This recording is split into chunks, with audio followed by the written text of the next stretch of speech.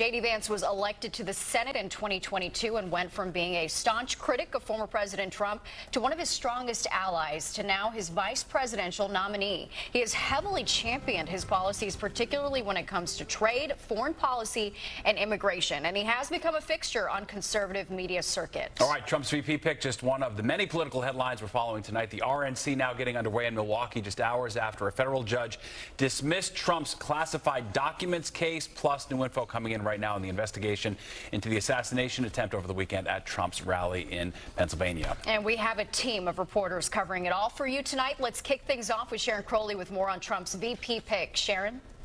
A lot of excitement at the Republican National Convention on the floor. We just saw Ohio Senator J.D. Vance out there as his colleagues announced him as the nominee. He's 39 years old, a Republican, and now in his first term in the Senate.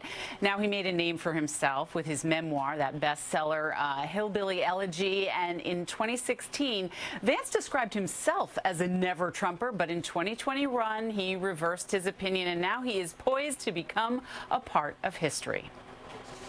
We hereby nominate every single one of them for the greatest president that's ever lived, and that's Donald J. Trump.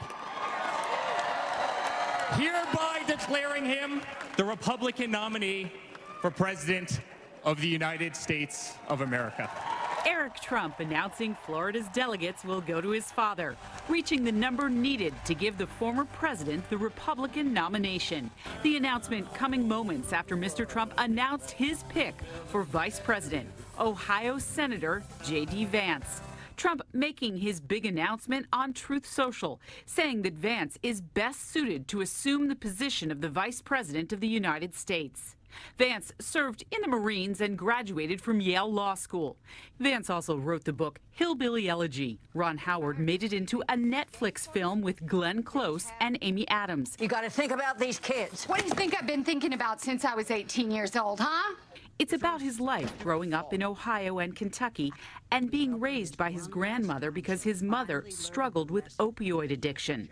This announcement coming on the first day of the Republican National Convention and just 2 days after former President Trump survived an assassination attempt. He enrolled in the U.S., enlisted in the U.S. Marines after 9/11, served in Iraq, built a business in tech, and obviously, has advanced pretty quickly in Republican politics.